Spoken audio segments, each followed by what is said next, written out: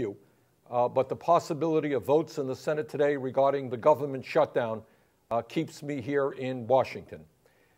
In the short time that I have, I just wanted to make a few basic points, and the points that I wanted to make focus on what I do every day as a United States Senator and the efforts that I make in trying to improve life for the middle class and working families of our country.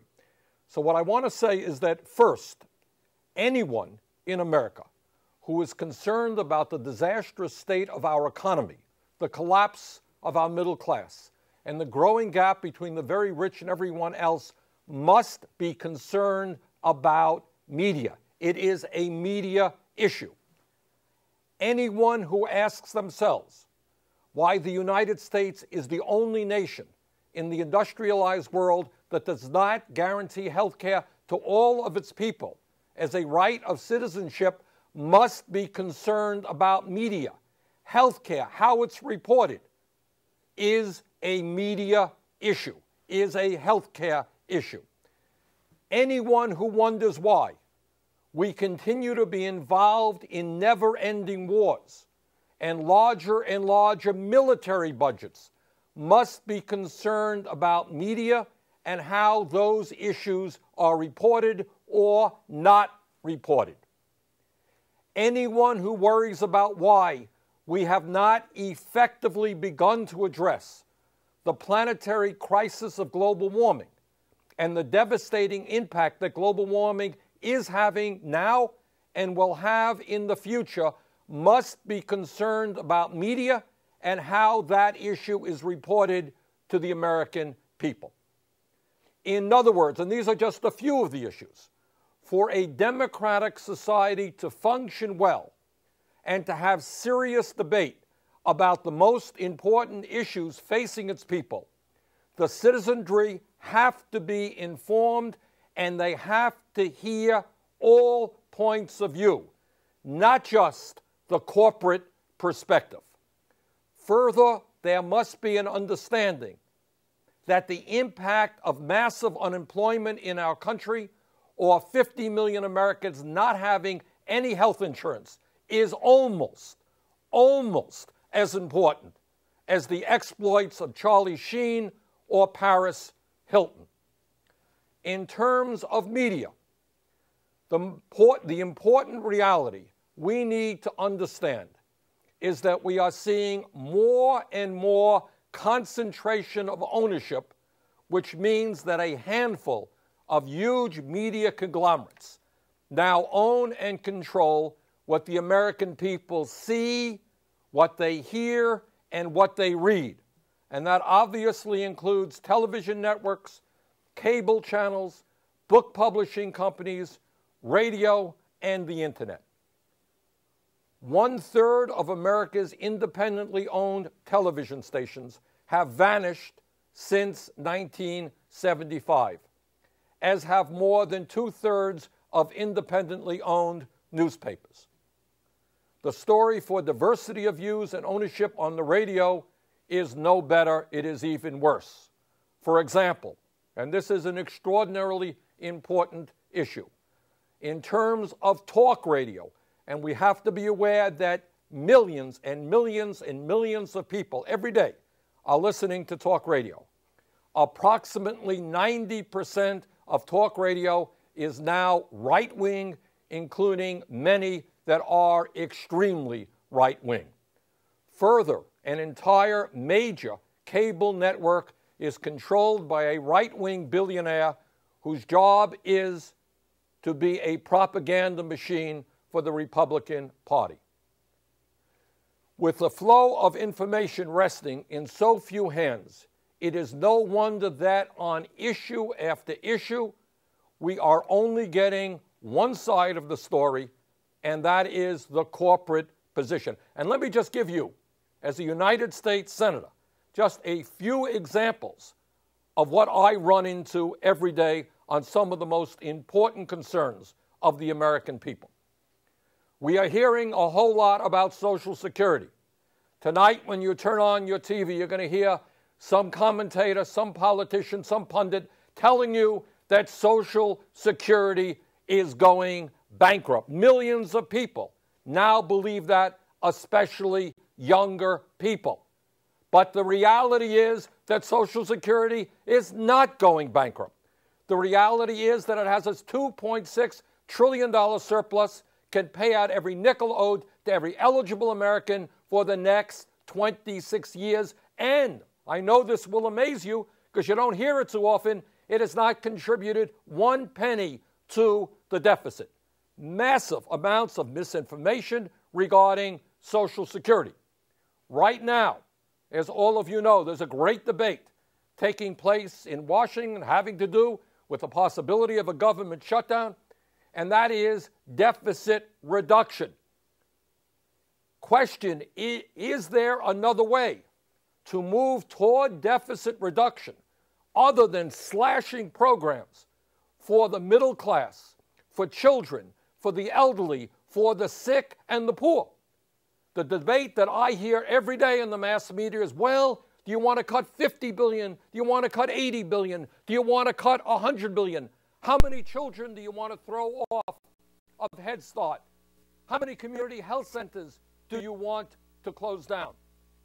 You do not hear much about, virtually nothing about, asking the wealthiest people in this country to pay a little bit more in taxes, or the need to end tax loopholes, which allow huge corporations making billions in profits to pay nothing in taxes. In other words, on this huge issue that the whole country is focused on, virtually the only area that we are allowed to discuss is what we cut, not the issue of asking the wealthiest people in this country who are doing phenomenally well to contribute a little bit more so we don't have to do away with nutrition programs for low-income children. Then there's another issue out there, and I am a member of both the Environmental Committee and the Energy Committee, and that is the debate about global warming. Virtually the entire scientific community agrees that global warming is real, and almost all of the scientists who have studied this issue believe that man-made activities are largely responsible for global warming. And yet, when you turn on the TV or you listen to the radio or the newspapers, the message that we get is there is a vigorous debate. We're not quite sure. And that is an issue also that we have got to be dealing with.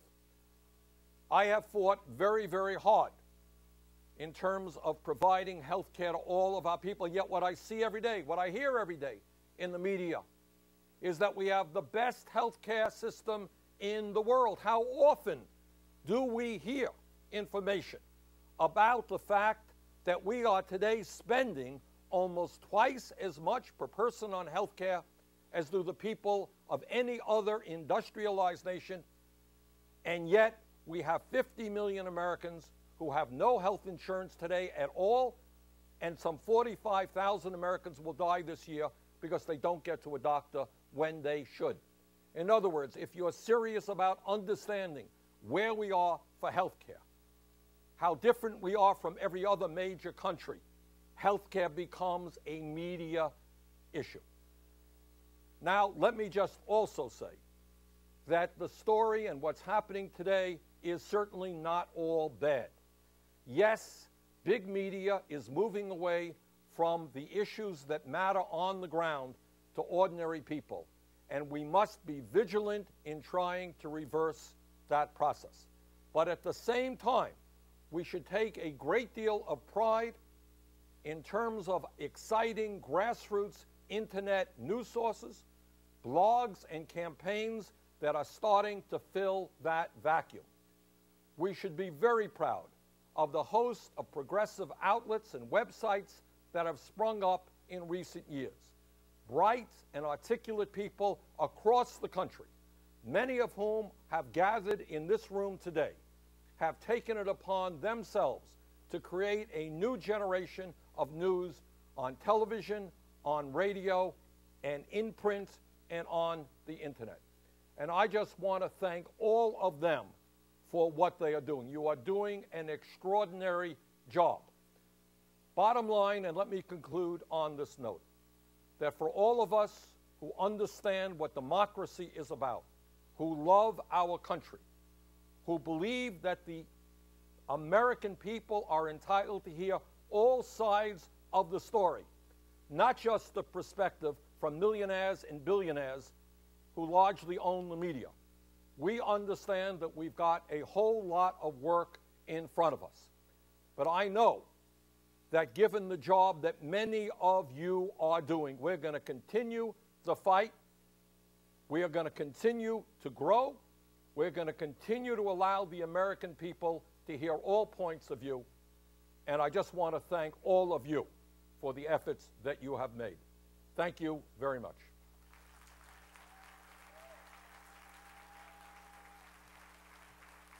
Senator Bernie Sanders via the internet.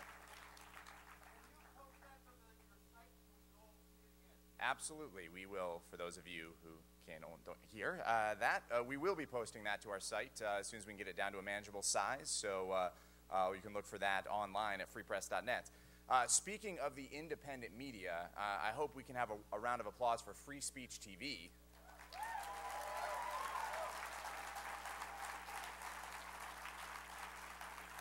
Free Speech TV has been here all weekend. They've broadcast all the plenaries. They've been broadcasting sessions. They've got a roving camera. They've been doing live interviews on the plaza level, and we are so grateful to have them and their whole crew here. Also want to thank the folks at Democracy Now! Who brought the show here on Friday.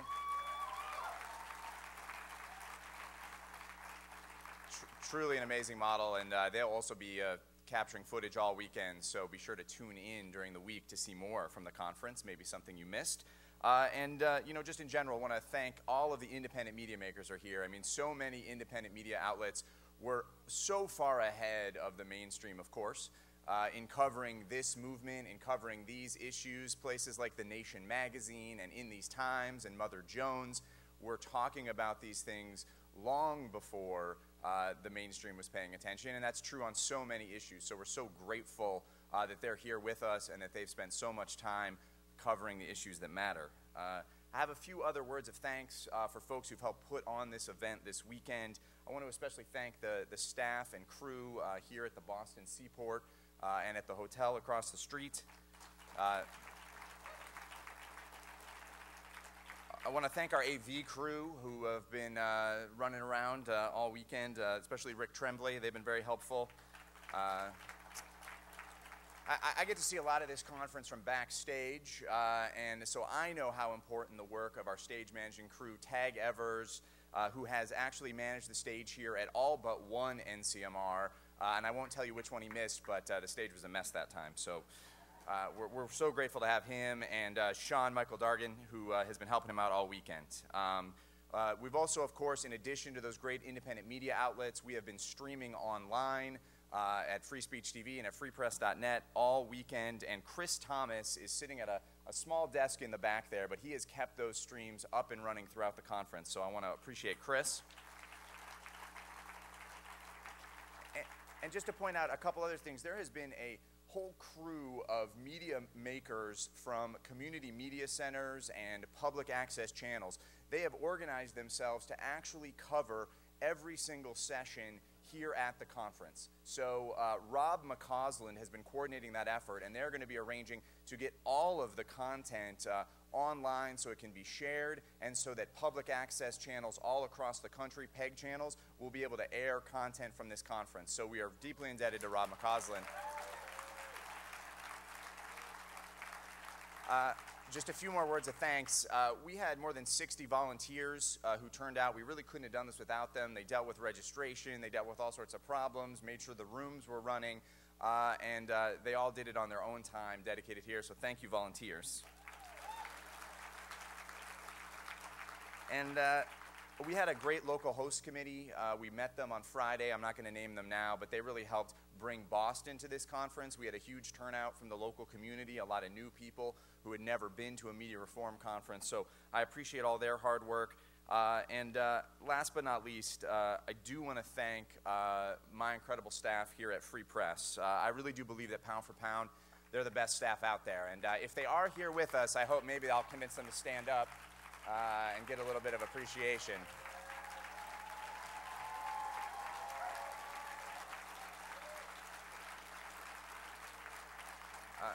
There's a few of them that have been sitting in a windowless room this whole time, making sure the website stays online, and so I want to appreciate those guys. I want to appreciate our track chairs, Josh Stearns, Joel Kelsey, Candace Clement, Misty Perez-Trutzen, and Josh Levy, who put together the whole program here this weekend and have been working on it throughout the year. I want to thank Kimberly Longy. She's our Chief Operating Officer. She's the one who does all the things so I can come and stand up here and make jokes. She keeps everything running, including registration and all the logistics here, and keeps our finances in good shape, and she doesn't get the chance to come front and center. So I want to especially thank Kimberly for building Free Press into the organization that it is today. My last words of thanks are to our two incredible conference managers. They spent almost a year putting this event together. Mary Alice Krim handled the program and all the planning. Kate McKinney took care of the logistics, and she has been managing everything backstage, making sure all of our trains run while we're here. So last but very much not least, I'd really like to get that biggest cheer of all for Mary Alice Krim and Kate McKinney.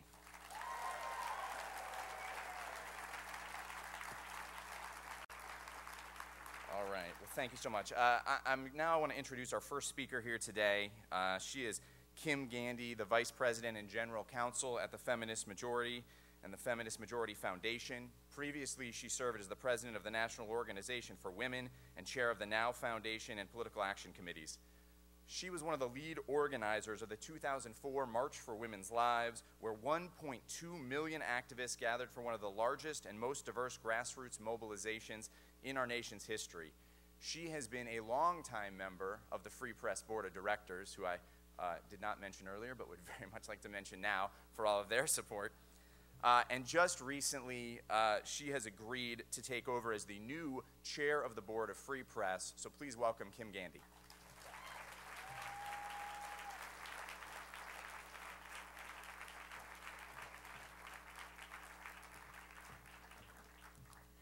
Thank you. Oh, he's tall. My goodness. It really is such an honor for me to continue serving Free Press in this new role with a really amazingly dedicated and committed and talented board of directors, many of whom are here with us. Thank you to all of you who are serving with me on the board. We've been so fortunate to have had the great leadership of Josh Silver and, of course, his co-founder, Bob McChesney, these last 9 years. Thank you, Josh. Thank you, Kimberly Longy. I heard that she was just acknowledged, but her extraordinary guidance has been so important to the development of this organization. And now we have terrific new leadership from Craig Aaron. Isn't he wonderful? Craig, can you hear us back there? He's just wonderful. When I did my first media campaign in 1976, we challenged literally dozens of radio and television licenses throughout the state of Louisiana because of their exclusion of women. And at that time, I couldn't even imagine personal computers in 1978, much less the internet. And we really had no idea what the challenges were that would come to us for media and for democracy. They've been so different than the challenges we thought we were going to have in the 1970s. But one thing I do know is that whatever changes lie ahead for us, I know that Free Press, with all of you in this room, all the organizations that are represented in this room, the diverse and independent media that we have here, not only covering us on Free Speech TV, but throughout the country, women and men who care about democracy are standing up for free, diverse, and independent media. And I know that we are ready for the challenge. All of you in this room are going to be leading that fight, and we're going to be right there with you.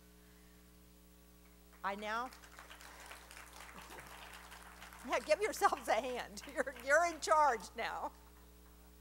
And now I have the honor to introduce to you our next speaker. Rinku Sen is the President and Executive Director of the Applied Research Center, ARC, and publisher of colorlines.com. You have her very impressive bio in your book, so I'm not going to read her bio to you. You can read that for yourself. And when you do, you will see why she has been a leading figure in the racial justice movement for the last 20 years. But I'm going to tell you a couple of things that aren't in her bio that say, I think, more about who she is and why we're so excited to have her here. In 1996, that's 15 years ago, and you're going to look at her and say, well, she must have been 11 when they did this. 15 years ago, Ms. Magazine named her one of the 21 feminists to watch in the 21st century. She says she's still working on that because she was assigned an entire century that she had to do. And she was also recently named by Utne Reader as one of the 50 visionaries in social justice and community organizing. Please join me in welcoming the amazing Rinku Sen.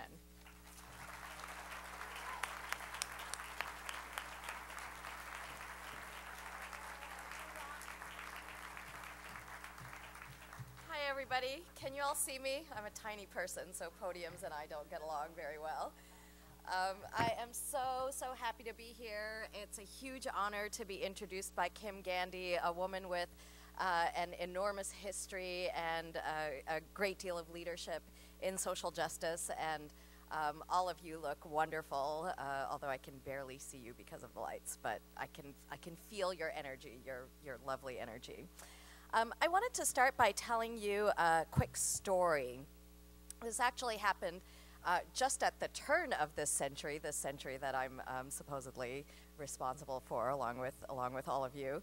It was New Year's Eve, 1999, or New Year's Eve going into 2000, coming into this century, and I was in Novato, California. I had spent a week at a friend's house sitting while she was away, and to be honest, I was nursing a big emotional hurt. And so I had spent a week kind of by myself, reflecting and, getting in touch with myself and all of that. And at the end of the week, I decided I would go to a New Year's Eve party, and I needed to cook something to take with me to the party.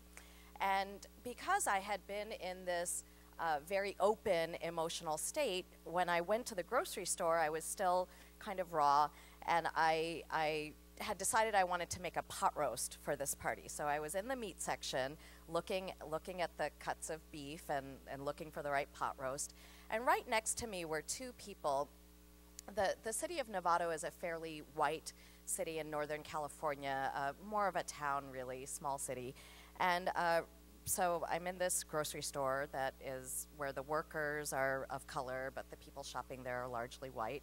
And I'm standing right next to two people, two middle-aged white people, a woman and a man. They might have been 50, 55. And I was overhearing their conversation because I was standing right next to them. There was no barrier between us. And so I hear them beginning to talk about the union in that grocery store, which had just been decertified. And they were really upset about this, and they were complaining to each other about how all the workers would be abandoned now, and they wouldn't be able to protect themselves. And I was trained first as a community organizer and then as a reporter, and I think those have to be the two nosiest professions in the world. So, throughout my entire life, my adult life, I had been taught to just butt in and ask questions and get people to talk to me about things that are really not any of my business. And so I felt perfectly fine turning to these two people and saying, "Excuse me, I couldn't help overhearing your conversation, and I've worked with unions for a long time, and I just wondered which union was it that used to be in this grocery store and that now no longer is. What local was it? What union was it?" And neither one of them answered me, but the woman looked me right in my face, right in my eye, with a blank face herself, no affect, and she didn't answer my question, but she said instead, "Oh, but those blacks and immigrants now, they can just get all the welfare that they want." And my first reaction was shock. Did she really just say that to me? And my second reaction, horribly, was humiliation. I thought, oh, I shouldn't have butt into their conversation. This is what you get for poking your nose into places where you don't you're not belonging. And my third reaction was total rage. I just couldn't believe that this person who had, with whom I felt such empathy, you know, I felt so bad that this union had been gotten rid of in a place that she cared about. I was enraged that she had the impression that I was part of a group of people that was actually taking advantage of her. And it was a long time before I could feel any compassion for her.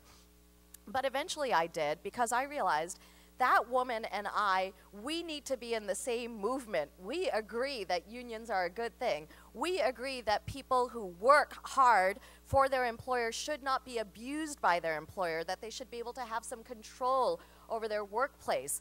We agree probably on a whole host of other things, but she had decided that I didn't belong in her community. If we have a circle around us, and inside the circle are people who are like us, and outside the circle are people who are not like us, I was not in her circle. And I wanted her to be in my circle, but she wasn't showing me that she wanted to be there. And she had decided that I was a person who didn't belong and who was taking advantage of her. And frankly, Ronald Reagan had convinced her of that while he started the process that eventually led to the decertification of that very union that she was now missing. The job of the media in this country is to explain me and that woman to each other. To explain us to each other so that the great irony that by the year 2000, none of us had the welfare that we needed, and by 2011, when we've just had the worst recession in 50 years, we don't have the safety net that we need. Because Ronald Reagan convinced Americans that there was a person called the welfare queen who was black and who took all those welfare benefits and used it to buy herself fur coats and Cadillacs.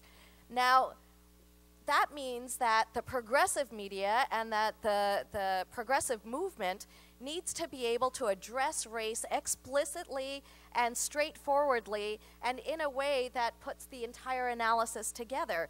When we have liberal silence on racial questions, the only people talking to that lady who I met in the Safeway store are conservatives. And the way they define racism is that it's always individual, that it's always intentional, and that it's always obvious. And you know what? We passed laws in this country in the 1960s that are supposed to do away with that kind of racism. Therefore, it must no longer exist. Therefore, colorblindness must have been the solution to racial discrimination, and therefore we must be done with all of that. And so if you are a person who needs a safety net, then that must be your fault. That is how conservatives define the race debate today. And that is what helps them to convince Americans that the sky is really green and the sea is really a desert and healthcare reform is really evil.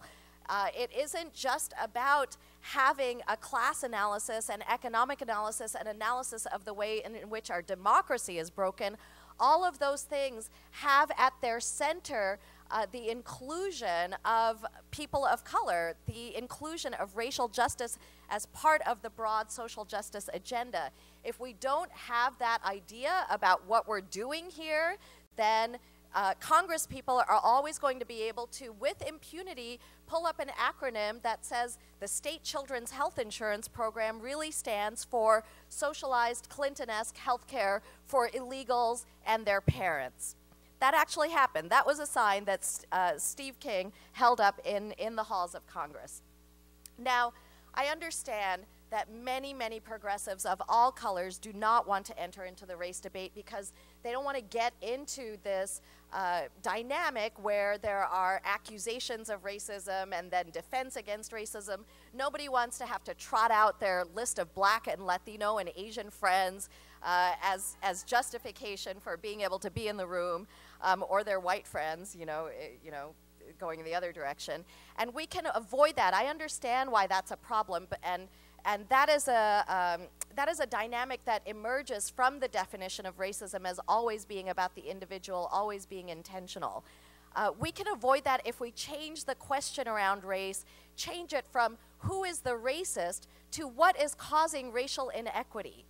So we don't have to be about routing out the racist, because all of us have our biases. We have things in our heads. We grow up with them. They've been around for thousands of years, hundreds of years. And we don't have to stay in our heads only if we go about the project of making the world the kind of place we want it to be. A world where we don't have these enormous gaps in income, in housing, in education. A world in which we're together not just in the way we think about each other, but in the actual conditions of our lives. That is the world in which we're going to be able to come together and be a unified country. So if there is something that I would like you to take home from this conference, it is this idea that a racial analysis is key to everything that we're doing here, key to reforming the media, key to building an economy that really works, key to having an inclusive democracy in which every single person gets to have their voice. One of the things that I would ask you to do as part of that project is to drop the language of illegality in the immigration debate. There are tons of other words we can use to indicate the choices that people have made without stripping them of their humanity. I'm going to close with this idea. Taylor Branch, who was the biographer of Dr. Martin Luther King Jr., Taylor Branch wrote an op-ed on one of the anniversaries of King's assassination. And in that op-ed in the New York Times, Branch said that Dr. King thought that race was a part of everything, but not all of anything. And I really agree with that. Race is a part of everything, but of course it's not all of anything. Of course class plays a role. Of course gender is really important. Of course sexuality is going to change somebody's experience of the world. But if we can remember, if all of us can remember that race is a part of everything, then I promise that I will help to lead a movement in which we also are able to recognize that it's not all of anything, of everything. So we can, we can have a racial analysis, and we can also be about economic justice and feminism and sexual liberation. There is no reason that we have to split those things apart, split ourselves apart. And if we can remember all of that, then we can transform the media, we can transform the interactions between union-loving white people and pot roast-buying people of color in grocery stores. And when we do that, we can transform our nation. Thank you so much.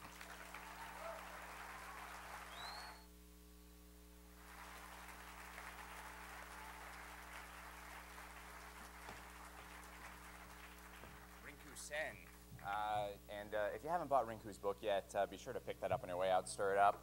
You won't want to miss that. And if you're not subscribing to Color Lines magazine or visiting colorlines.com, you'll be wanting to change that. Sorry about that. No journalist has done a better job illuminating complex media issues for the public than our next speaker. Rick Carr is a correspondent for PBS Television. He also teaches radio journalism at Columbia University and regularly contributes stories on technology and culture to NPR News. Through 2007 and 2008, he was a correspondent for the weekly PBS Public Affairs show, Bill Moyer's Journal.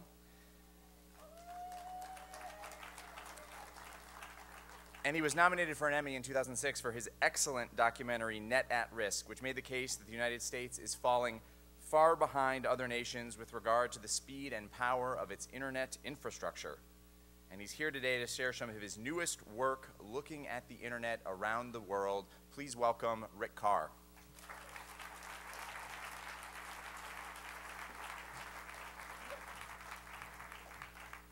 Thanks, Craig. Hang on for a second. I need to get my laptop out here.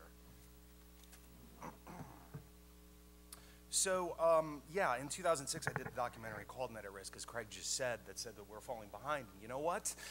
It's not getting any better. In fact, if anything, it's getting worse. I've just come back from Europe, and I guess I want to start by saying, if we could go to the slides I prepared, please. The internet is something that we as Americans should be proud of. Jokes about Al Gore aside, we actually did invent it.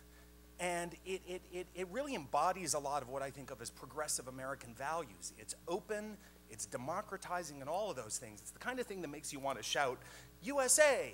Except I've made it really small there because according to the Information Technology Innovation Foundation, which is an industry-funded think tank. They used to rank countries around the world in terms of how good the broadband was. When they last did this in 2008, we ranked just behind Luxembourg, who were behind Britain, who were behind Australia, who were behind Canada, who were behind Switzerland, Norway, Iceland, Denmark, Sweden, France, and the Netherlands, and that's not even the top of the chart. Actually, Japan and South Korea ranked ahead of them. The United States ranked 15th in the world. Now, I've been doing this reporting to figure out how we can do better. Let's look at some of these countries that are ranked ahead of us and see what have they been doing. So I've just come back from the Netherlands. And the thing about the Netherlands is that they are relying on a different technology. They're relying on fiber optics. And fiber optics make a huge, huge difference. I went to a house in a town about 100 miles away from Amsterdam. This is a small town in the country. This is a rural area, not very densely populated.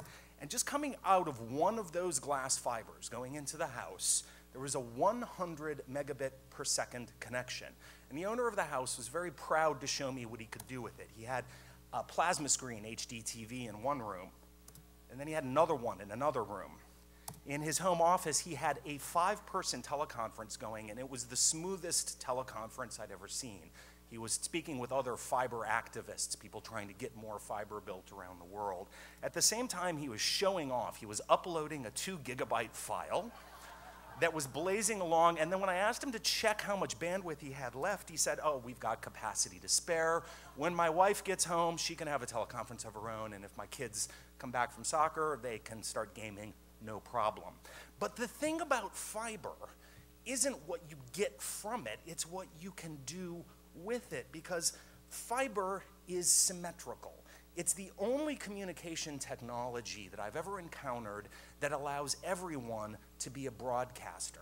As great as the work that Petrie and Hannah and the people at Prometheus have done in building out low-power FM, fiber is truly the democratizing, the sort of the epitome of the democratizing force of the internet, because if you get 100 Mbps in, you can put 100 Mbps out. And I've seen some amazing uses of that. For instance, in medicine, I have seen doctors able to diagnose people within minutes of their apparently having had a stroke via HDTV, via a fiber connection, to determine whether or not to administer medicine that could be the difference between paralysis and a normal life. I've seen educators, I've seen aviation educators do high-definition connections with student pilots so that it felt like they were in the same flight simulator, in the same cockpit, flying a plane. I've seen it build communities in the Netherlands. I saw neighborhood groups and churches using fiber optic HDTV connections to allow people in their communities to come to their meetings even if they couldn't be there. I've seen it improve quality of life, especially for seniors, people who don't feel comfortable going out after 7 p.m. because they have vision issues or whatever, can sit there, watch television, and basically have an HD image of their best friend right there on a computer. They don't have to leave home if they don't want to. And there's capacity to spare. If you have 100 Mbps in the Netherlands, next year it's probably going to become 200 Mbps, and within 5 years, it's going to be a gigabit per second. That's unparalleled power. And all of this costs about $75 a month. Now, every single country in this list ahead of the United States is trying to do what the Netherlands has done. So I also went to Great Britain, where they've made great strides. According to Ofcom, their equivalent of the FCC, over the past 8 years, prices for broadband have decreased by 75%, while speeds have doubled. That means the average Brit is getting 8 times the bang for the quid that they were getting 8 years ago. Here's an example of something that fell out of a newspaper I grabbed when I was in London. Virgin Broadband, TV, broadband, and calls, just 10 quid a month. That's about $16. Now, yes, look at the fine print. That's an introductory offer. It's going to go up to a whopping 33 bucks when you're off the introductory offer. If you don't like that, you can go to a company called TalkTalk, who offers broadband for £3.49 a month, $6 a month. You can imagine what this has done for penetration of broadband in low-income communities in Britain. Don't like those, you can go to Demon. You pay a little bit more, but you get actual customer service people who are technicians and not just reading a script telling you to unplug your modem. that's not convenient enough for you, you can go to your Royal Mail post office and buy broadband from the post office. And if that's not convenient enough for you, you can go to Britain's largest retailer, Tesco, which is also a broadband provider. The reason that all of this has happened, this choice for consumers has led to a great deal of competition. That's led to faster speeds, better customer service across the board. And the reason for it is because British regulators at Ofcom have taken an activist role. They forced British Telecom to allow other companies to use their wires.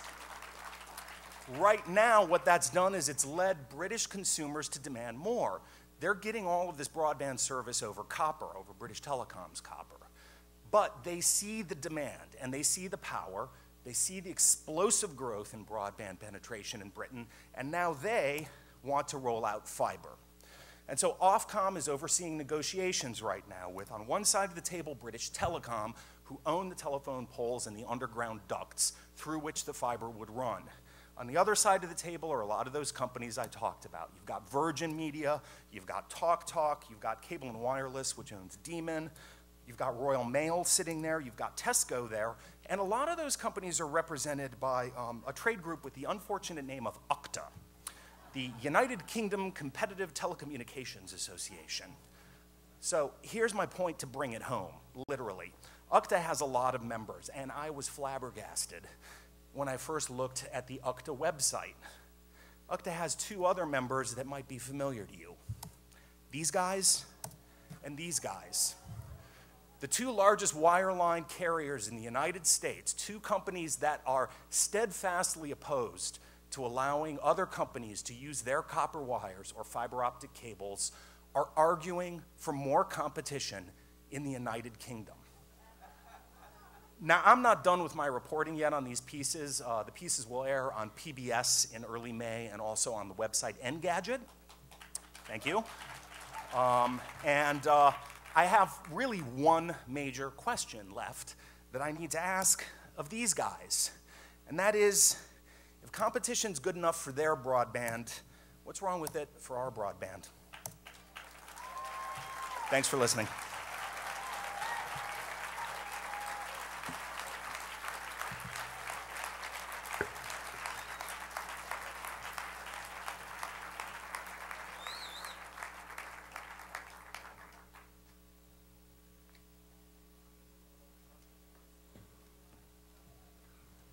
All right, thank you, Rick. We're about to have we're very lucky to have a couple of great guests with us today for a panel discussion about social media and social change. And I want to start by welcoming out the moderator for that session, who is the incredible Deanna Zant. She is the author of a great book called Share This that you need to buy as you leave this room today. And if you do so, I'm sure she'd be happy to sign it for you. She is an amazing technologist and organizer and wrangler of this maybe a rowdy panel. So we're so glad she's here with us today. Come on up, Deanna.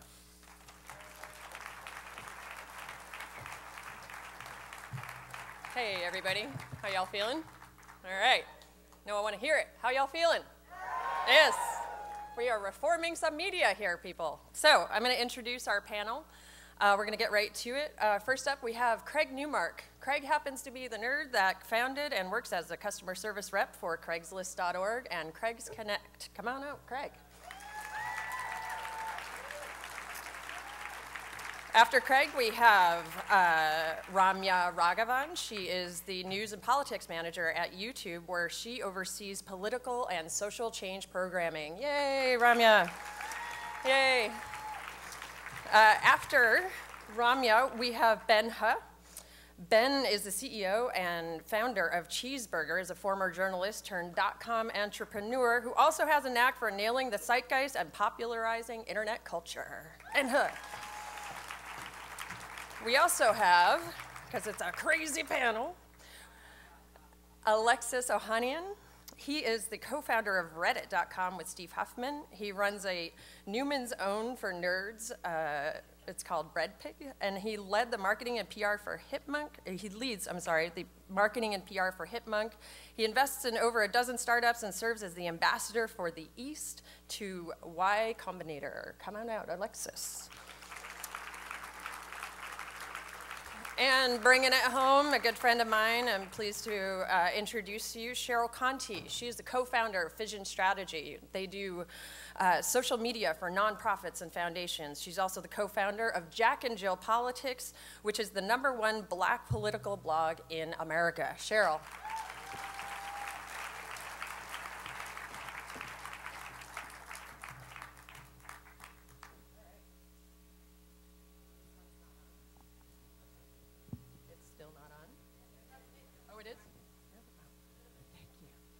Well, you guys can hear me because you're in the front. Oh, there it is. Now I can hear myself. Thanks.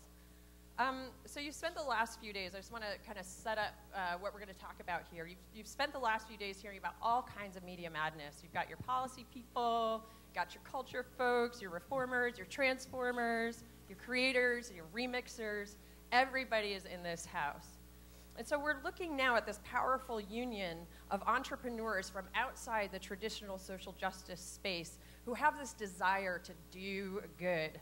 And sometimes I personally struggle with this notion. More and more, we see businesses engaging in what I recently started calling good washing, sort of like, social justice light. And so I wanted to see real examples of social entrepreneurship laying that ground for tectonic political and social change. I mentioned the word political for a reason, and something that I think has been a theme for me all weekend here that I share with many people here in this community. To me, politics are much more than candidates and elections and ballot initiatives. Politics, to me, are the art and science of negotiating and managing any kind of power relationship. So that can be the laws that govern us, but it can also be the expectations that people have of us based on our gender or our race or our sexuality or any part of our identity. So when I talk about doing political work, I'm talking about challenging and radically redefining those relationships. And to me, that's where the true disruptive power of the internet lies. It's not about replicating what we already do offline. You can have people sign petitions, you can get them to email their representatives, you can have them donate to things, and those things are good tools and those are useful sometimes. But what happens when we use these tools to spark spontaneous movements and get stuff done, when we are actually changing people's lives on the ground? What the internet, and especially the social technologies that are exploding right now, afford us is the ability to tell stories on a scale and with speed that was previously impossible. Storytelling, to me, is the absolute fundamental building block of any kind of social change. When we tell stories, yes, thank you. When we tell stories, we empathize with one another, and empathy is the opposite of apathy. It is what will take us out of the isolation and the fear-mongering that has plagued our culture for so long. Thank you. So letting each other know that we are not alone is one of the most powerful cues that humanity can do for itself. And when we participate in these kind of authentic activities online, when we share with one another, we do more than just get the word out about the things that we care about. We reject prescribed identities, and we say, this is what it's like to be a person in my shoes. We beat down the doors of the powerful, and we demand to be heard in new ways. We find each other either overtly or covertly, and we say, you are not alone. So we have this ability through the internet, not just to affect policy change, but to shift our culture to respect and reflect the values that we bring to the table. This is our moment, and this is what I want to share with you on this panel. Craig? I figure right now we're living in what might be a pivotal decade in human history, an inflection point big time, and that's because people, everyone, has access to some form of social media, depending on where you're operating. Yeah. Okay. To repeat, thank you. I think we're living in a pivotal decade. Right now, so many people have access to social media. We have the opportunity from the grassroots up to change things. That's been a lot harder to do in the past. I mean, in the past, you had bloggers, let's say like Martin Luther. Took him a couple hundred years to get done what he wanted to do. Ben Franklin and John Locke, were able to do it in decades. And I mean the John Locke who was the blogger, not the guy on Lost. So the deal is that all of us have the opportunity to do something, and to do something real. I figure I should stand up. I have a bit of a bully pulpit that I don't know what to do with. It's not good for me. I mean, I don't have any personal need for it. I don't have any business need for it. So I figure I've started my own little site, my way of standing up for people and trying to get the word out better for them. And then I get out of the way. That's this Craig Connects thing. The theme is that I don't know what I'm doing, but I would like to see everyone on the planet connected for their own idea of common good, figuring I'll give it at least 20 years. That's the commitment as of a month ago. And we'll just see what happens, just keep plugging away, getting better at it and getting better at it. The idea is it has to come from the grassroots. No one at the top level can tell people what's going to be effective. We have to decide what works for us as individuals and then work together and see what happens. Remember, in our own communities, sometimes we're good at preaching to the converted. What I want to do is avoid doing that. I want to get out of the way as necessary, just keeping an eye on things, remembering also that when sometimes you get a good thing going, there are people out there, scammers or whatever, who will seek to take over your message. Watch out for those. And I get tired of the sound of my own voice, so I'll turn it over back to Diana. Great. Thanks, Craig. Yay. Ramya, you want to give us your insights? Can everyone hear me? Yeah, okay. So I think through YouTube and through video, we see two primary ways that video is driving social change. One is by providing access to information, and the other one is providing access to conversation, which Clay Shirky, I think, said is actually more important than access to just information. But on the information piece, I think one of the most recent examples is of the Middle East uprisings that we saw. And we saw these people who had an innate desire to document what was happening around them and share that story with the world. And in Iran, in Egypt, in Libya, in all these countries, you see mainstream media being shut out and citizens kind of relying on themselves to share their story. And the bet that they're making is that by using social media, YouTube, Twitter, Facebook, to share their story, that you're not only going to see what they're putting out there, but you're also going to care about it. So one Cairo activist said, we use Facebook to schedule the protests, we use Twitter to coordinate them, and we use YouTube to tell the world about them. And so true to that, within 1 month of the Egyptian protests going on, we saw 30,000 videos tagged Egypt. And so how do you kind of source through and find the best and most authentic information on CitizenTube, youtube.com/CitizenTube? We partnered with Storyful, which is a news curation startup. And we are actively curating about that, around the Japan earthquake, so some of these breaking news events to bring relevant information to folks. One point I would also just make is that our goal is to leave up as much footage as possible. So our policy team will huddle on a particular video, and if it meets our EDS requirement, if there's educational, documentary, or scientific content associated with it, we'll leave it up. Even if it's graphic, we may just age gate it. The other thing that's important is user intent. So what was the reason behind this person uploading it, and was it EDS? So that's interesting. A quick point on access to conversation. A great example of this is Mark Horvat. He used to be a homeless man living on the streets in LA. He now has a project called Invisible People TV, where he documents the lives of homeless people around the country, has them tell their own stories. Obviously, his videos get thousands of views and thousands of comments, and a lot of them are not particularly fruitful or productive. Some of them are downright hateful. And one interesting thing that Mark said to me was, Ramya, I leave up every single one of those comments, because how are you going to change people's opinions if you don't know what they are, even if they're hateful? So that's something that I'd be interested to discuss, you know, the importance around access to conversation and perhaps limiting that or leaving it completely open. Great. Thank you, Ramya.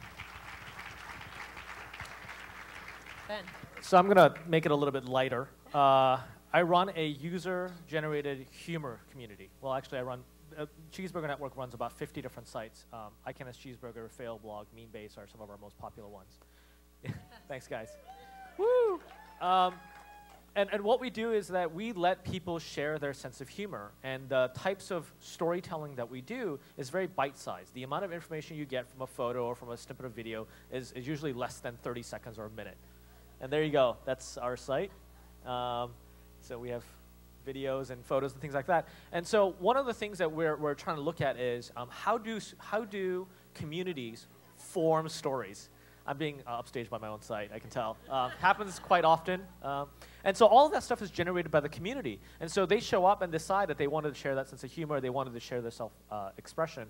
And it's not, for us, it's not about storytelling, but it's more about story forming. The idea that we as individuals have access to so much information with so many outlets that we're able to form our own narrative in our own minds, regardless of who is telling the story. And that methodology has more to do with the audience's ability to think critically about a subject matter than just sitting there consuming something that somebody else has written.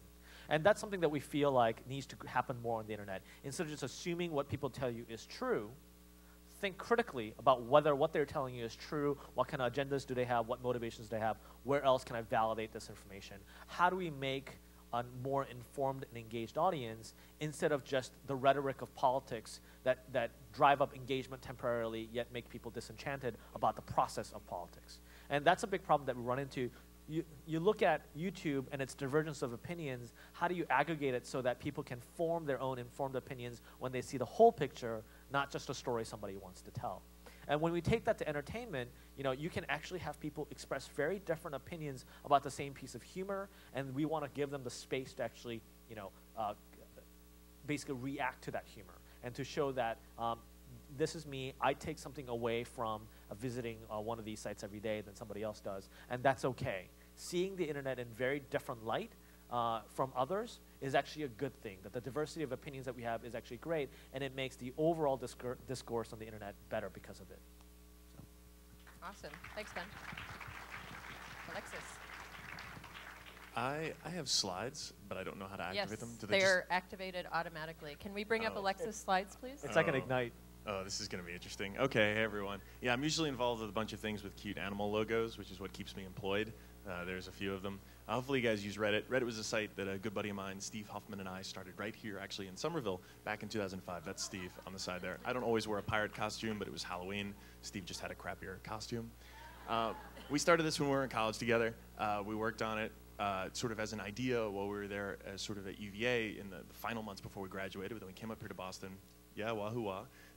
And joined this thing called Y Combinator, which took a chance on a couple of kids like us who had no experience whatsoever, and said, all right, go ahead, try to build this front page of the web. And lo and behold, it's actually been working out pretty well. Reddit was launched in 2005. In 2006, we were acquired by Condé Nast. And actually, ever since, the site has continued to grow. It's pretty much a place to go where if you find an interesting link, I've chosen Al Jazeera one, in part because we created a site called WTF CNN, which compared the front page of the worldwide leader in news to the front page of Al Jazeera English. And needless to say, it's still up. It's depressing, but if you go to WTF CNN, you can see. You find an interesting news link. Let's say you want to share it with the community. It could be a photo of a cat. It could be a video of a cat. You submit it to Reddit. If people like it, they vote it up. If they don't, they vote it down. What this does is create a rising and falling front page of what is new and interesting online. And you can jump ahead 2 slides. Yeah, there you go. You vote on up or down. And this creates an interesting sort of front page of always what is new and what is interesting. And what has grown out of this, in part, because we have tried so incredibly hard to do as little work as possible, in giving control to our users, we've seen all kinds of wonderful things explode. Nowadays, Reddit isn't just about this front page. It's about communities within Reddit, that we let Redditors, sort of Reddit editors, create themselves. And so now there are thousands of communities, and those thousands of communities have spawned a ton of traffic. You can do that page view to unique math yourself and see just how great it is. Redditors spend their days on this site contributing within comments, within submissions, to a variety of communities that none of us who actually work for Reddit created. And that's fascinating. The best content on Reddit now is all stuff made by people I have never met before, and that is so cool. And so we take this a step further. And Reddit, despite all of that growth and despite all of its size, I would argue is one of the smallest communities online. There are communities within communities that have their own memes, that have their own inside jokes, that have their own relationships. And what's wild about this is this breeds a kind of altruism that I've never seen before but happens on a regular basis. So there's a photo here that I want to show you guys. This is a photo a Redditor posted. This is the last photo he had of him with his mother, who not long thereafter died. And he wanted that photo enhanced. Do you see what just happened there? That enhancement job happened within minutes by a handful of anonymous Redditors who saw the photo, saw his plea, and wanted to help him out. They didn't know this guy. I don't know this guy, but they felt a bond. They felt an interest in doing something good. This went a step further, though. Reddit isn't just about helping to do Photoshops. There's a good story about a whale named Mr. Splashy Pants that the fine folks at TED let me give a talk about, which gives you an idea of how low they're scraping the barrel.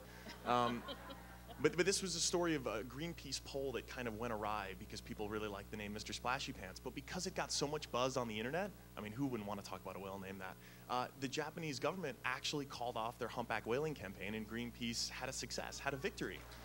It was only for that year, though, so let's not get too excited. But it was a success, and it was done just because they sort of let go and realized, you know what, the internet's taken control of this thing, and it's much bigger than when we started. But Reddit actually is also willing to donate, to give money. And one of the first examples happened as the atheism community tried to outgood the Christian community on Reddit by donating to a Christian charity, World Vision, I believe. And it turns out they got involved. In fact, there's a Muslim community on Reddit, not as large, but they also pitched in as well. And this was sort of using these silly rivalries to actually do some good in the world collaboratively, which was nice. But then let's go a step further. Maybe there's a chance for us to help on a much larger scale. After the Haitian earthquake, we saw a lot of Redditors who were really, really worried about giving their money to the Red Cross because of all the debt the nonprofit has on its books, and the fact that $1 donated does not necessarily translate into $1 given to do good. So we got in touch with a nonprofit called Direct Relief, which actually gives 100% of your donation to doing good work. And Reddit got excited. They donated $185,000 to this in the span of just a few weeks because Direct Relief was willing to send us photos of medical supplies branded with a Reddit alien on a plane in California and then at an airport in Port-au-Prince. They were willing to take a few crappy digital camera photos and connect with a community of people and show that their money was going to something good. But this was something, admittedly, that I saw one day and thought, let me jump on this. Stephen Colbert gave the Reddit community something that got them so excited. It didn't take an administrator to get the ball moving. Actually, Reddit got excited because Stephen Colbert wanted to do a rally. You may have heard the Rally to Restore Sanity and or Fear. And Reddit really wanted to get Stephen's attention, and they really wanted this to come to fruition. And so the Colbert folks are very good about reaching out to the Reddit community, and Reddit realized that he was on the board of Donors Choose. So they said, let's drop a money bomb on Donors Choose. How much money did they end up donating to Donors Choose? Let's hit that next slide and unveil it. Yeah, wow. That's real money from a bunch of random people who come to the site every day to look at everything from cats to breaking world news.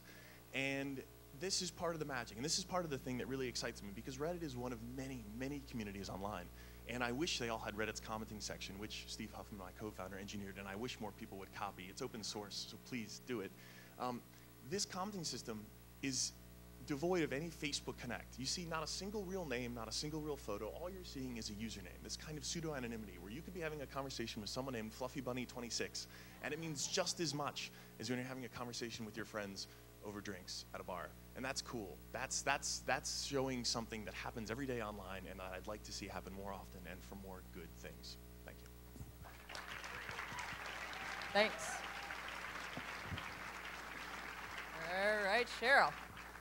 All right, well, I think as we can see from my fellow panelists, social media is gaining, not retreating, in importance in outreach and advocacy. And folks, clearly, this is no longer a test of the emergency broadcasting system. Okay, the emergency is now, and we are live on the internet.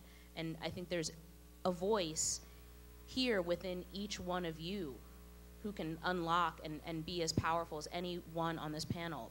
When I first launched Jack and Jill Politics, I was just another person in an office after work who was really frustrated by what I was seeing in the media and how African Americans, you know, who are tax-paying, ordinary, hardworking citizens were being portrayed.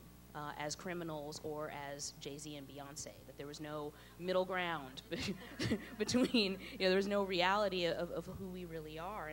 And through my work at Jack and Jill Politics, we've broken a few rules about how black people are supposed to act on the internet. We've challenged the assumptions in the media and in politics about who black people are, what we think, what we want, who we consider our leaders to be, and how we plan to work together to build a better and more equal America for all. And we actually, I think, have helped to create some new rules about how we can all share what we're thinking and doing online. And in creating this site, we've attracted a really strong multiracial community, as it turns out. Other people were interested in what real black people had to say as well, as it turns out.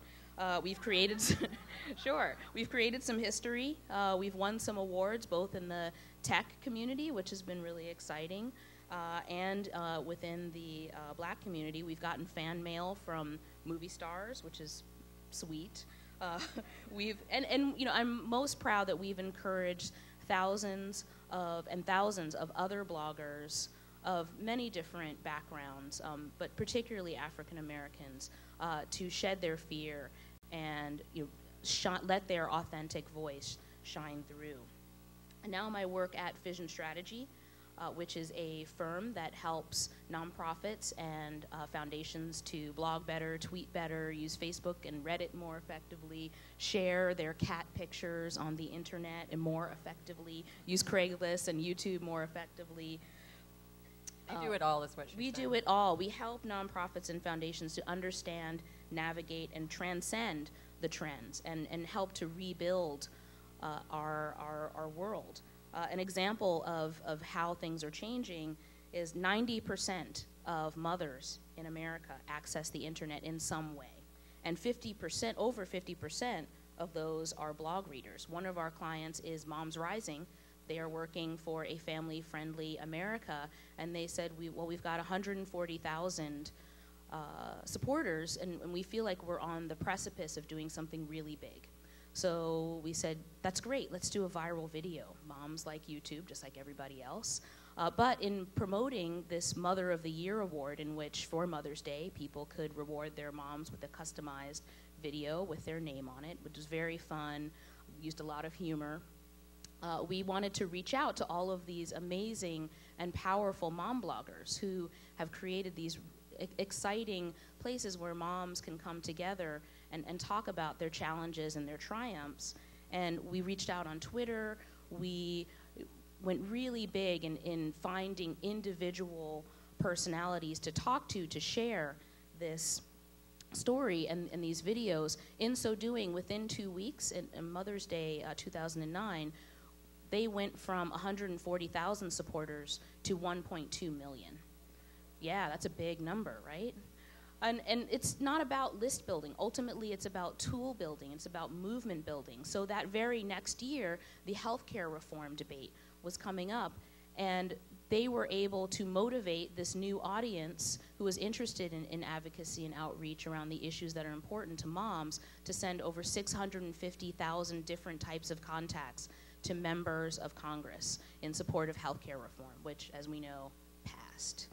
So this is how you can achieve your victory, folks, is through unlocking your own voice, through uniting with other people's voices, through letting the truth of who you are and what you stand for soar out there. All right. Well, we have just a couple of minutes, left, and you know, I've like 8,000 questions for you all, but I'm going to keep it to 2 or 3, and just to toss, and anybody can answer this. You know, I noticed some themes amongst all of you talking about not wanting to preach to the choir versus finding your choir and connecting to them. Like, in the different work that you each do, where do you see the value of finding your choir and reaching them versus how you do outreach? Where and how do you accomplish those goals? All of our most impressive work is done by the hardcore, the passionate ones, and we want to give them as much control and as much power as possible to make great stuff. We just get out of their way. That's why they create Reddits. That's why they do all the stuff they do. But one of the terms that really upsets me is slacktivism, because for any idea to become universal, like let's go back, let's talk about the civil rights movement. I think we can all pretty much agree now that that was a good thing, right? Yes, okay. At some point in that bell curve, let's assume a normal distribution, right? We're all tech people, most of us are tech people. They're the early adopters. They're the very small percentage. They're the people who are marching. They're the people who are fighting the fire hoses. They're the ones who are actually passionately going door to door being activists.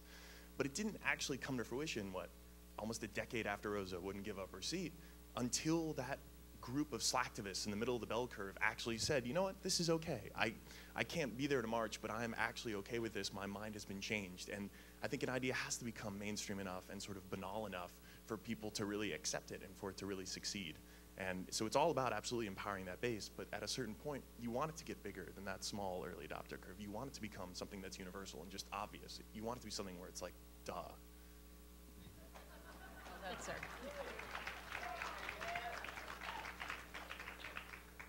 Anyone else? Yeah, I would echo that sentiment about the hardcore community, but it's all about people's ability to engage with that subject matter and feel a sense of ownership.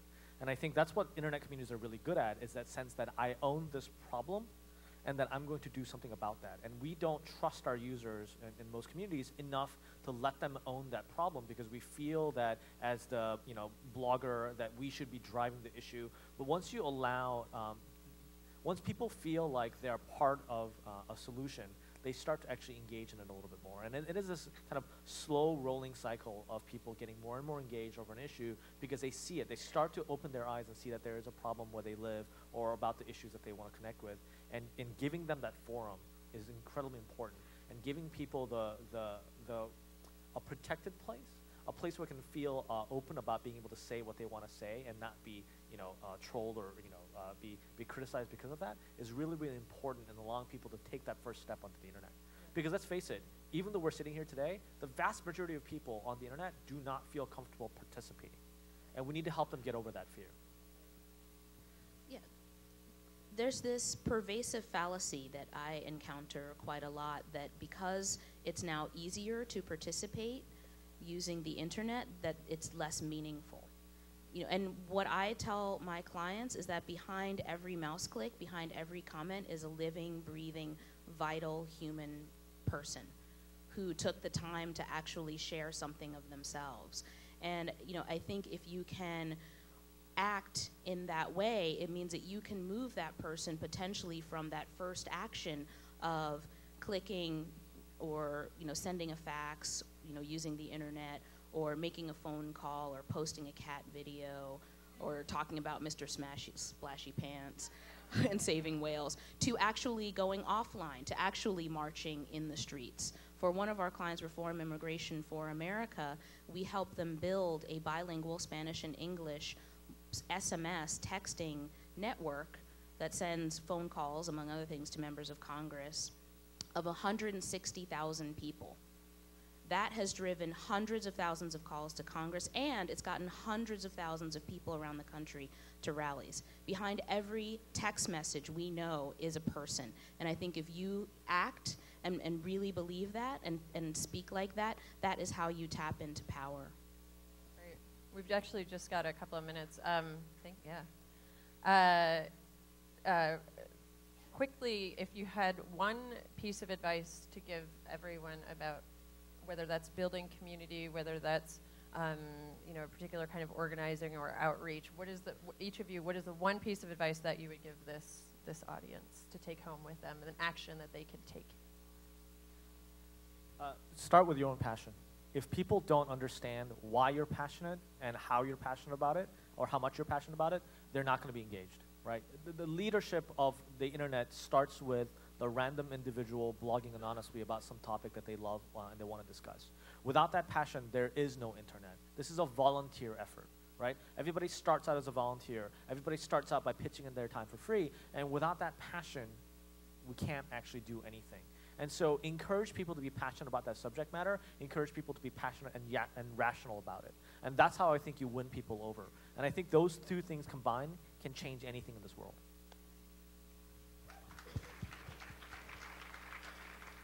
At the risk of repetition, you don't want to preach to the choir. we do want to expand messages beyond that and actually get something done. That does mean standing up for the things you believe in. Like one might see announcements over the next week or so regarding more support for Donors Choose. Regarding, well, if you want to get people to have a voice, they need bandwidth and connectivity. We need more of that in the West Bank of Palestine. So the idea is to do something real and then see what happens. I would say when you're thinking about uploading video content, when you're planning out your video, think about doing something that's going to make someone feel something. I think there's a lack of passion, as Ben said, and feeling on the internet at times. So for example, the It Gets Better project, I think, is a phenomenal example. This is Dan Savage's campaign against LGBT bullying. Fantastic. Because when you watch those videos, it's not just about one video. It's about thousands of videos. When you watch them, you feel something in your gut. When you watch these Middle East uprising videos, you may feel fear, you may feel hope, but it makes you feel. So I would say when you're going out there to create content, think about that feeling and that you want people to have. Mobile, I believe, is the next frontier. Pew Internet actually released a study last year that shows if you count mobile internet access, there is no digital divide. And in fact, minorities are more likely to use the internet, period, over white people. This is true. There are forces that understand that and are working to control people's access and abilities, and I think Free Press is doing great work in making sure that the net remains neutral across all of the ways in which people access the internet. One place that I would encourage you to check out is our report on how you can use mobile effectively for advocacy and text messaging. It's at smsadvocacy.com. That's smsadvocacy.com. Design like you give a damn, whether it's the websites you're building, actually make them not suck. Build stuff that users will want to use, and treat them that way. Treat them like adults, and you'll find a community will respond really well to that. If you treat people like adults, generally speaking, they behave like them. And if you can really show all of these things we've been talking about, if you can show that passion in everything you do, if it's communicated in everything from the copy on your website to the way your customer service people interact with users, they will realize that the people working behind the scenes here actually give a damn, and they will too. Great. Thanks so much, everyone. Thank you all.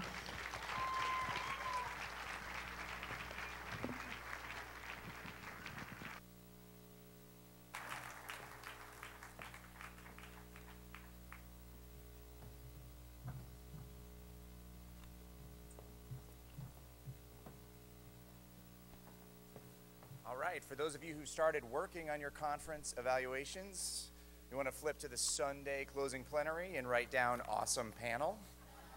I've got that, so be sure to do that. Ooh, we're almost done, NCMR. Our last speaker here today does not need much of an introduction to this audience. In fact, I imagine many of you out here, like me, are here because you read something that he wrote. That's how I first became a media reformer. John Nichols is first and foremost a journalist for The Nation as well as the Madison Capital Times. He's the author of numerous books and a co-founder of Free Press. He's someone who understands that there's really no such thing as objective journalism, but that shouldn't be a contradiction between having an opinion and getting at the truth or uncovering the facts. So please, a big, warm NCMR welcome for the one and only John Nichols.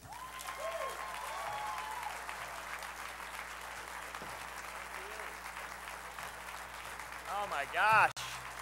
Oh my gosh, look at these beautiful people. Oh yeah. Better looking every conference. It's amazing. It's amazing. Look at you. Thank you so much.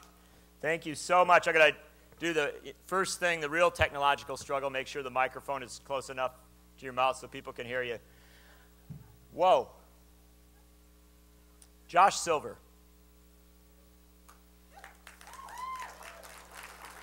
It is a name that ought to inspire applause just in and of itself. Let me tell you something.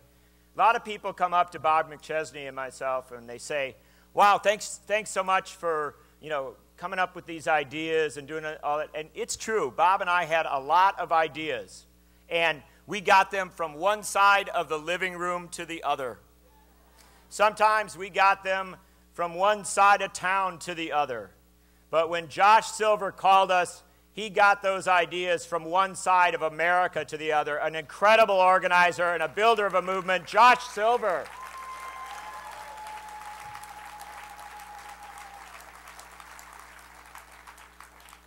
And in our great religious traditions, we speak of going from strength to strength. And let me tell you something. I am so very honored to be associated with an organization that will still be guided in so many ways by Josh Silver, but that will be led now by my former editor at In These Times, Craig Aaron. Craig Aaron, an incredibly brilliant, capable journalist and a great leader. I'm so proud of it. Now, I got to tell you also, I know you heard from her before, but Kim Gandy, the new president of the Free Press Board, has just taken charge of things and proved to be an incredibly wonderful player. And I want to emphasize, the Free Press Board and the Free Press staff, these are incredible players. We are so lucky to have all these people with us in this struggle. They make it happen. They really do make it happen. So I've been a little busy the last 6-8 weeks. Out in my home state of Wisconsin. And I have to tell you something. I read my New York Times every day. And after the governor of Wisconsin and his legislative allies pushed through their anti-labor bill, a bill that took away collective bargaining rights and restructured most of the organization of our state in a way that consolidated power upward into an executive, took it away from local democracy, took it away from our school boards. Terrible thing we've all been struggling against out in Wisconsin. I read my New York Times on that Friday morning, and it said on that front page, it said, the struggle in Wisconsin is over. The struggle is done. They lost. Go home. And then the next morning, my daughter Whitman and I went down to the south side of Madison, outside of town, little bit rural area, and we met up with my friend Joel Greeno, who is a farmer from Kendall, Wisconsin. And Joel had put out a call to farmers to ride their tractors into Madison.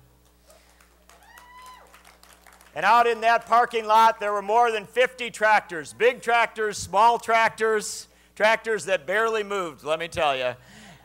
One guy had done his chores at 3 a.m. and had driven more than 50 miles on a tractor that didn't go very fast. And we were all out there on that bitter cold morning. And Joel said, come on, let's roll. And my daughter and I got back on the back of a truck. We went up with these farmers, and it was slow. Farm tractors don't move that fast. We came edging up around the corner, and there were about 4 little kids out there with a sign that they'd made. These elementary school kids. It said, thank you, farmers. And as we went up through it toward town, there was maybe 20 people here. Thank you, farmers. And 50 people there. Thank you, farmers. And then 100. And cars started slowing down.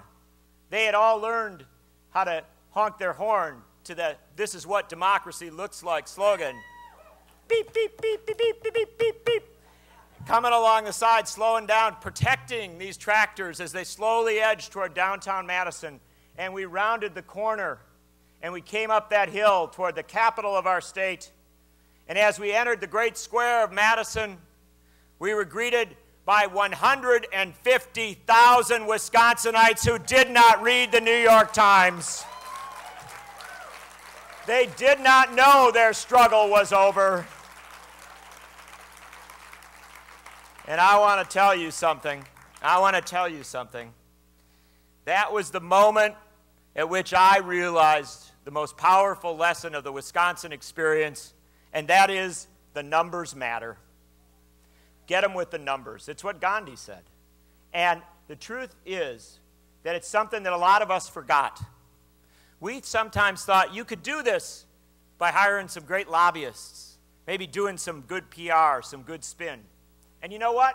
maybe it works for the big guys, for big media, for big power, for very big corporations.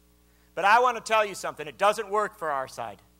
The thing that works for our side is great masses of people who are willing to go into the streets and demand the full promise of democracy. Not a half promise, the full promise of democracy.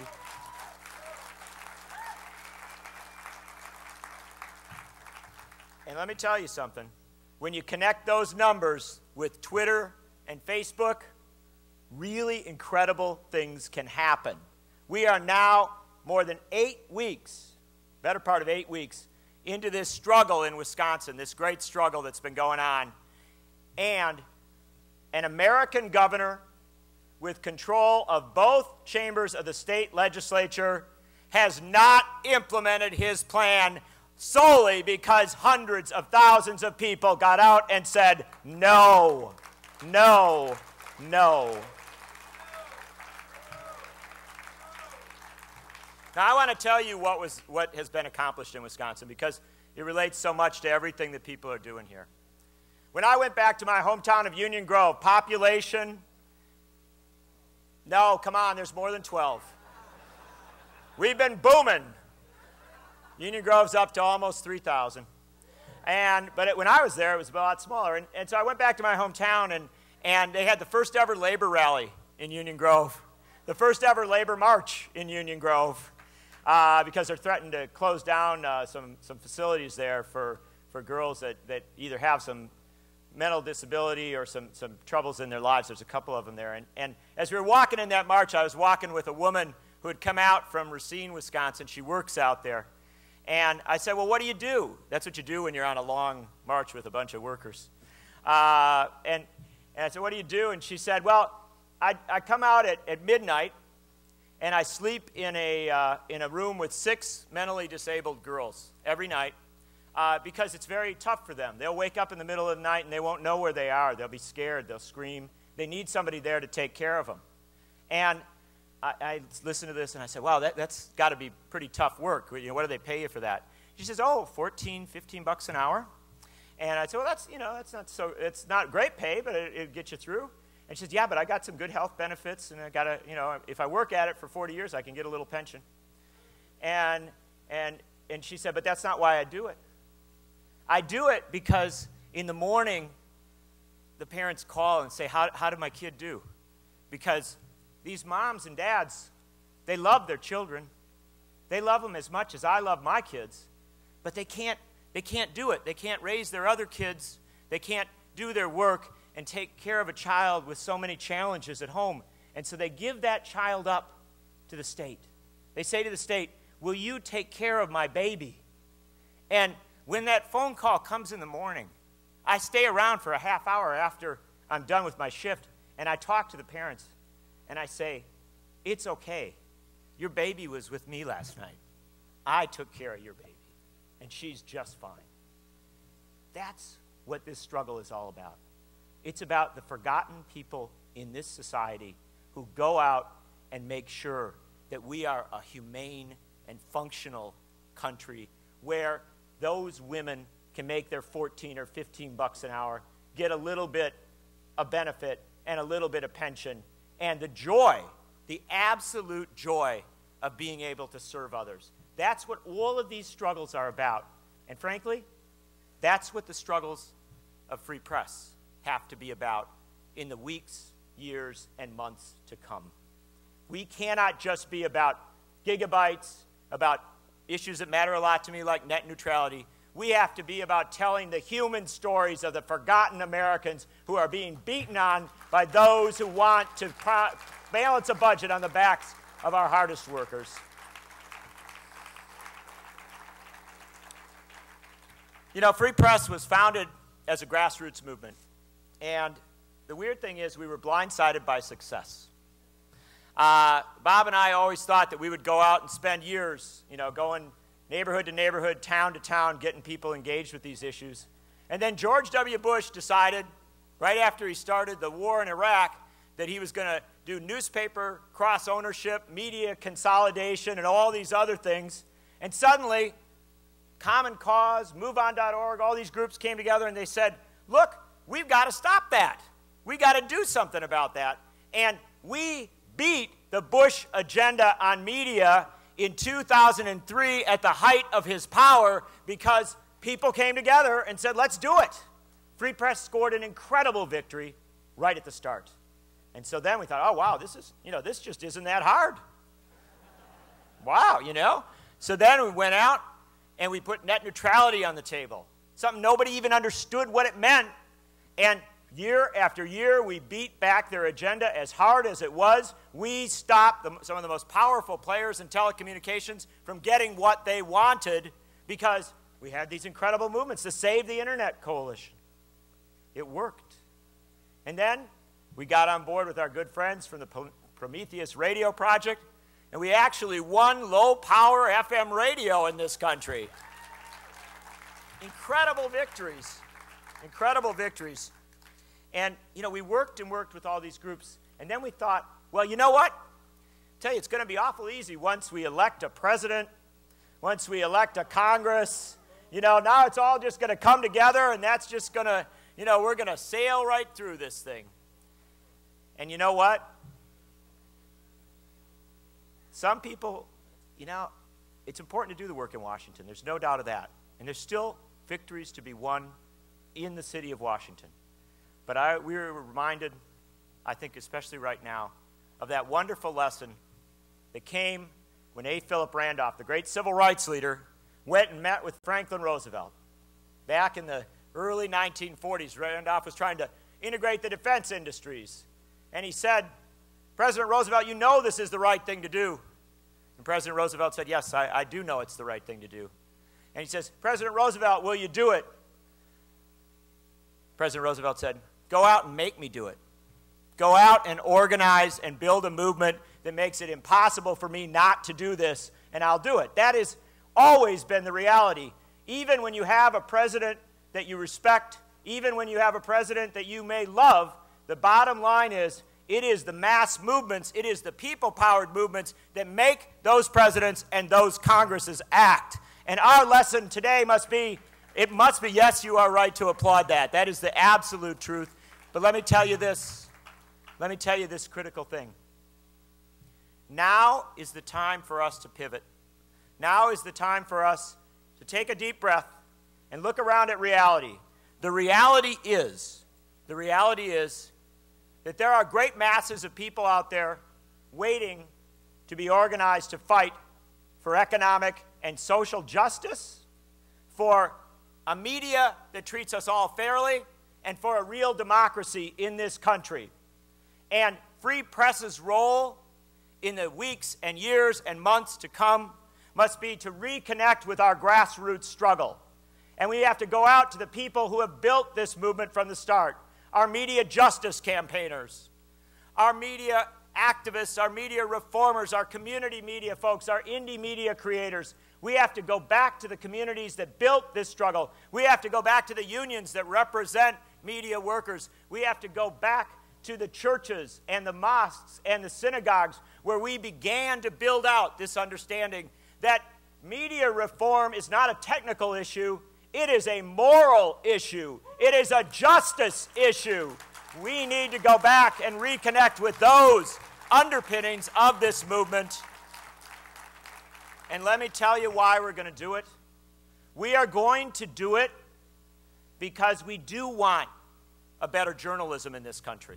The fact of the matter is that newspapers of record should not tell great movements that their struggles are over simply because a powerful person gamed the system. That's not how it's supposed to be. But also we will do it because we have work to do with our conservative friends.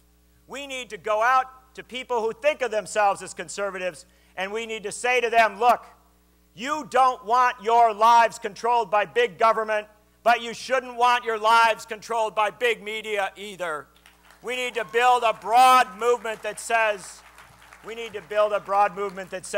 when we come together, we can create a journalism that represents all of our voices.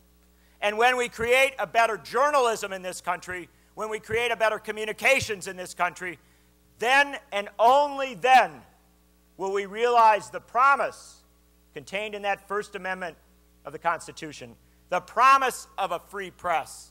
There is not a free press until every voice is heard, until we have a real dialogue and a real debate in this country, and there is not a democracy until we have that free press. So we are about to go out.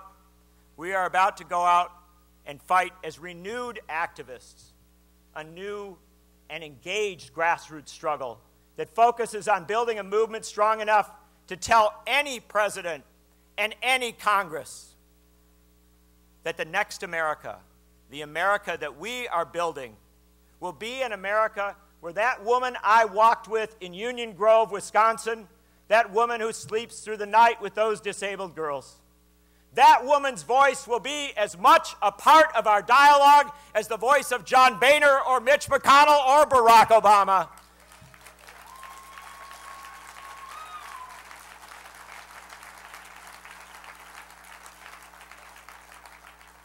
We build a movement for her. We build a movement for journalism. We build a movement for media reform. We build a movement for democracy. We are going to do as Martin Luther King Jr. suggested. We are going to bend the arc of history toward justice. And when we bend it, we will realize the American promise for that woman, for all of us, for all Americans, because it rests with us to make real the promise of the American experiment. It rests with us to build a free press. It rests with us to build a democracy. And we are going to go out and make them do it. Thank you. Thank you, Free Press. Thank you to all of you for your activism, for your passion, for building this movement. You are the grassroots. You are going to win this fight. We are going to reclaim our media, and we are going to make a democracy. With you, with all of us. Solidarity!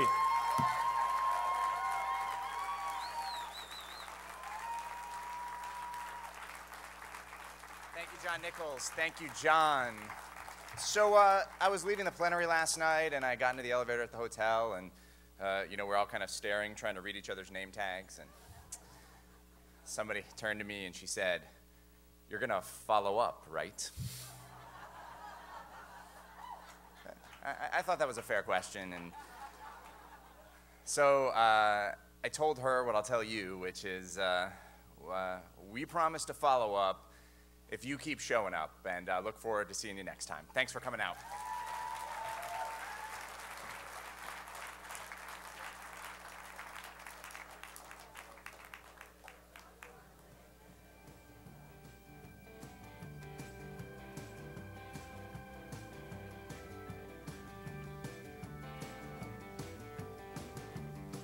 I'm going uptown to the Harlem River to drown. Dirty water gonna cover me over, and I'm not gonna make a sound. I'm on a roll, mama, I gotta go. Gotta get there while I still can. Troubled days are behind me now, and I know they're gonna let me in. When you see me walking up the empty yard with the singing and the clapping my